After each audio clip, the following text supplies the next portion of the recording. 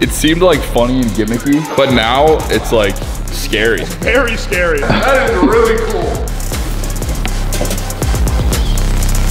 At the risk of seeming like more of a psychopath than you already think I am, I'd like to claim responsibility for building this thing. Why? Because it's freaking cool. Look at this thing. What other explanation could you want? Automated airsoft turret that sits on your desk and can track any person that comes into the frame. You can usually only get this type of thing in like a Call of Duty kill streak. I just built this thing in my garage. I'm not sure how this would hold up in court, but I did it because a YouTuber told me to. Which YouTuber, you might be asking? Well, earlier I was at work. I get a phone call from Tyler Blanchard. Luckily I was wearing my adult diaper today because, I don't know, I just had a feeling I would need it, and man, it came in handy. So he calls me with an interesting idea. He said, hey, I know you're a world-class robotics engineer. I want to give Airrack the world's best security system. Is there any way you could make me a robotic turret? Obviously I'm the clear choice for something high-tech like this because I've built stuff like a bunk bed here that goes 35 miles an hour. Also a mobility scooter that goes 35 miles an hour. And stuff like this, a machine that launches tires. A little bit faster than 35 miles an hour. Oh, and not to mention the giant pizza cutter that's sitting in his best friend's living room. I'm never gonna get over that. I'm sorry, I'm just not. So because of these very weird things that I've built on my channel that really don't have a lot to do with my profession, people probably don't know that I'm a robotics engineer, but I am. So I said, of course I can do it. And that's when he dropped this bombshell on me, which is that I only have 5 days to do it. 5 days to do something I've never done before. And I'm an idiot, so of course I said yes. I have limited experience with Python. I have limited experience with OpenCV. I really have just basically like read about it at this point. And here I am promising Tyler the moon, and I'm sitting here holding a paper airplane. I don't know if this project was the best idea, to be honest, but I was up for the challenge. So that's where we are. At this point, I just really hope that I can pull it off. I really, really hope that I can do it. If you hear some noise in the background, it's 3D printers going feverishly because of what I'm about to talk about. Obviously, this thing has to have a name, so I call it the Automated Sentry System, or ASS. Oh, that's an oversight. Essentially, you've got two axes. You've got your pitch and your yaw. The base is gonna rotate, and then it's going to go up and down to be able to track the target. To track the target, we've got a camera right there. So that's our basic plan. It is a one-man show over here. I think they have a lot more confidence in me than I do. I've got a couple days, and I'm gonna see if I can make it happen. I started by making a mechanical design in CAD software, and I was sending stuff back and forth with Tyler and his team. I was mostly talking to Tyler's production manager, Willie, and he's actually a computer science major, so honestly, without him and his skill set, this project might not have happened. It probably wouldn't have happened. So shout out to you, Willie. You're the best. Once I was done with the initial mechanical design, I put most of the parts into my 3D slicer. That's the software that takes the model of what you designed in the CAD software and makes it readable in machine code for the 3D printer. And this gave me the estimated print time for the full machine. And I was not prepared for the amount of time that it said it was going to take. It takes a really long time to 3D print things. Each layer is only 0.2 millimeters. And basically, if everything went right, none of the prints failed, it would take over 3 days just to print the parts that I needed. Now, the other variable was that Willie had just barely shipped me this airsoft gun, so I wasn't even going to get this until 2 days after I had started the project. Somehow I'm supposed to make a mechanical design off of that. So fueled with just caffeine and a prayer, I took my best guess at the dimensions and sent it to the printer. Alright, so I know you're bored, you don't want to listen to this nerd explain all this dumb stuff. Look, some of you guys have the attention span of a pickle, so I'm just gonna summarize this for you. Thanks, TikTok. Day 1, mechanical design went great. Day 2, 3D printing, fantastic. Day 3, 3D printing went amazing. Day 4, catastrophe, total loss. My last piece, the biggest piece, it was gonna take 18 hours, failed after a couple hours in. I restarted it and it failed again. And guess what that means?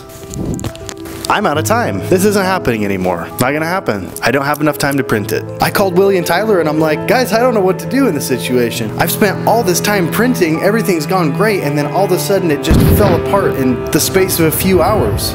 And that's when Tyler told me that if I didn't pull this out, I was dead to him. I'm just kidding. They believed in me so much more than I believed in myself. They were saying stuff like, Garrick, you're awesome. You know stuff. But now I had to figure out how to build this thing out of stuff that's not 3D printed material, completely change the mechanical design, and build it in 1 day. But hey, I've already dumped 4 days into this thing, so what's another?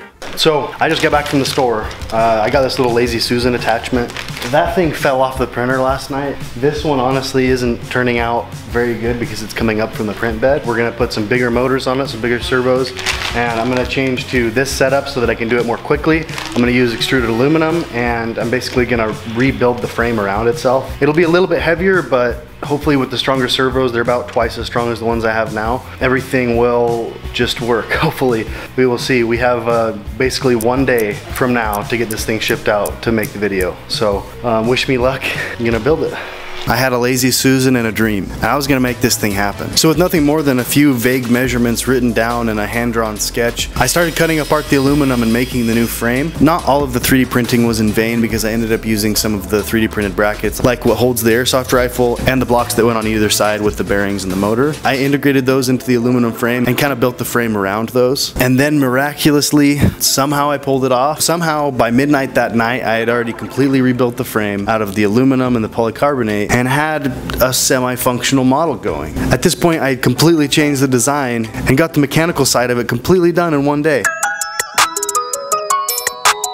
This is how the software basically works if you never worked with software before. When I say OpenCV, that's a vision library, and that's essentially the eyes of the machine. It tells me what's going on from the camera, and I can talk to that using my Python program. Python is a pretty common programming language. That's what like my main program or the brain of the operation is Python. I use that Python program to tell a device called an Arduino, which is a microcontroller, essentially a small computer, where to move the motors so that it can point the turret at the target. And those are little motors that they call servos or RC servos. The motors can aim the airsoft turret anywhere the program tells it to. OpenCV can see the target, tells my program where the target is. My program sends that data to the Arduino. The Arduino tells the motors where to move. The motors move to that spot, and then another motor pulls the trigger. Super simple, right? Well, not exactly. I used a couple of 15-kilogram servo motors to make a mock-up of the 2-axis setup that I was going to use. So I channeled my inner Michael Reeves and put a laser on it. So with this really simple zip-tied together model, I was able to get it to track me. It was still a little bit rough, but it was working. So I plugged everything in. I had kind of a test program that I'd written in the Arduino that basically was just going to go back and forth, make sure that I could hit the points that I wanted to hit. It was so much better than I thought it would be. And I was ecstatic to see that it was actually strong enough to move the rifle around in exactly the way I needed it to. I sent Tyler's team an update. They were obviously super excited. So up to this point, I kind of thought I had the software worked out. The problem was I had a little tiny Michael Reeves setup with no weight on it and just kind of throwing a laser around. But it's a big difference when you have a lot of weight behind the servos. Now, the model I'd been using previously was a person tracking model. The problem is the way that I'm calculating where the servos should be aiming is I'm taking the box width and then the box height, and I'm calculating the center off that, and that's where I'm commanding the servos to go to.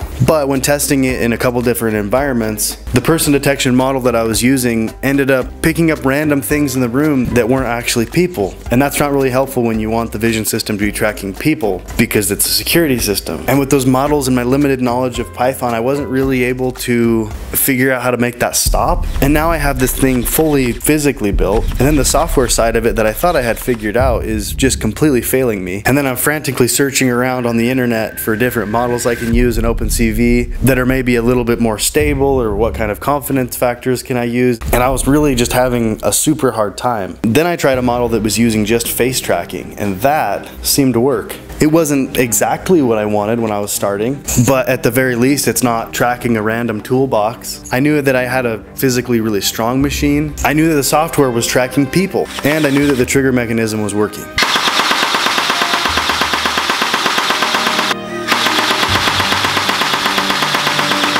Just gonna sneak over here.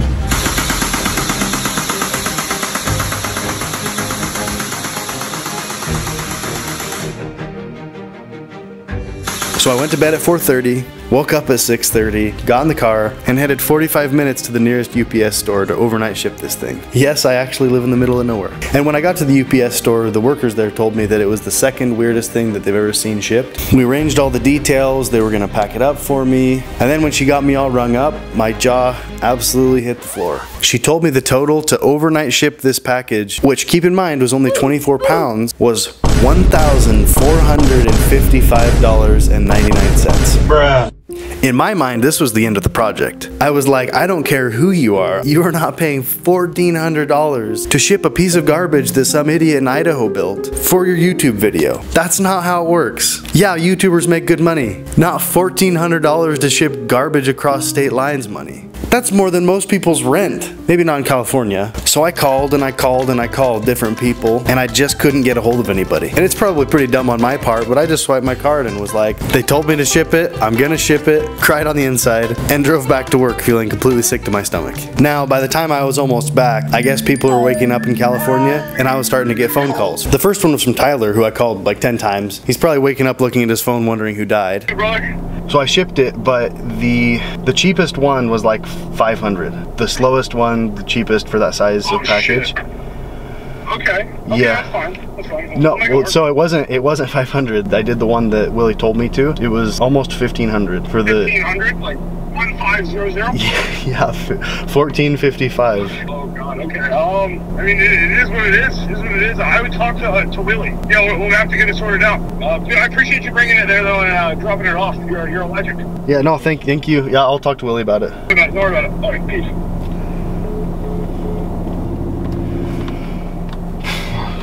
Alright. He was pretty chill about it, but I knew he wasn't super happy about the amount. As well he shouldn't be. Then right after I got off the phone with him, Willie called me, who I had also called him like 10 times. Call from Willie. Hello? I just saw I missed a bunch of your calls. Shipping go well? So yeah, I sent it. The one that you said that you wanted was $15. $15 or? No, it was $1,500. $1,500 to ship the package? To get it tomorrow, yeah. Oh my, I don't know if that was what you were expecting, but I mean, it definitely. No, I was expecting like around 5. Can I call you back in like 10, 15 minutes? I'm gonna have to figure this out real quick. $1,500 to ship it. Yeah. Yep. I missed your call, so that's definitely my fault. Shit. Yeah, let me call Tyler. I'll call you back in like 15 minutes. Okay, sounds good, man. Sorry. Okay. Bye, brother. So he ended up calling them and canceling it, making sure I got my refund. And then he sent me another label from an online third party that did it a ton cheaper. It ended up being like $250, like a little bit of a difference. And I was feeling good. I knew the thing worked. I knew it was out of my hands. So I thought, on its way down to California. So the next day when it got there, Willie FaceTimed me to get some help setting it up. And he was FaceTiming me from the location of where they were actually going to do the video. And that place was none other than the house of Airrack. I was looking in the background, seeing my pizza cutter that I built in my shed here in Idaho, seeing my automated turret that I had just built and set down there sitting in Airrack's living room, and watching Airrack and Tyler and all their team walk past. I talked to Airrack on FaceTime, told me how much he loved the pizza cutter. It was all just a really cool experience for me.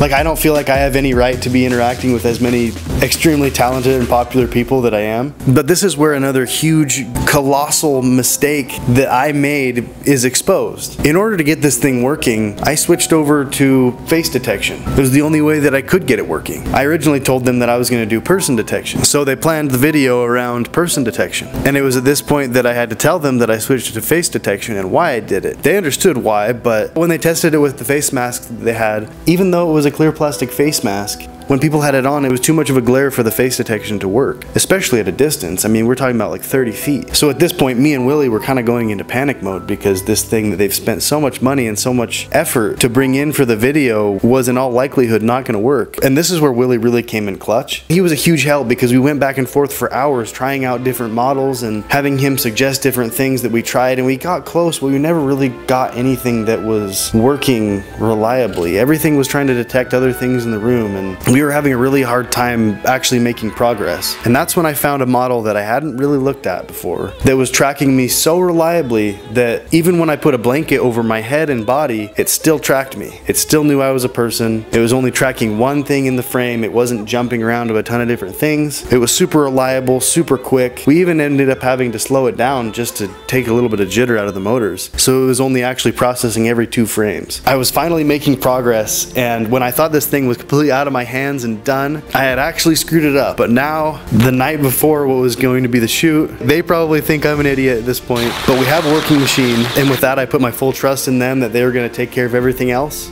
My part in this project was done, and I was honestly so relieved to be at that point. This project honestly challenged me at every moment. I don't think I've ever been so sleep deprived in my life. There was a point that I realized I hadn't eaten for like 30 hours, but I'm so happy that I was able to pull this out.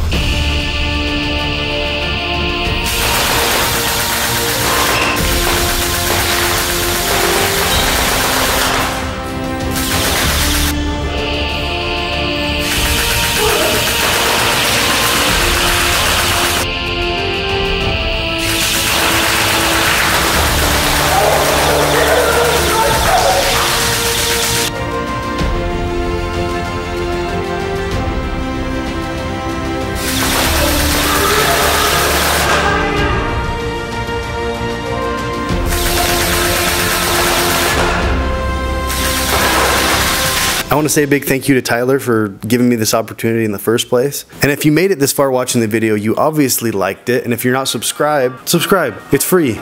See you in the next one. Put 'em in the dirt. Say it again, man, and that's a reverse. Never rehearse.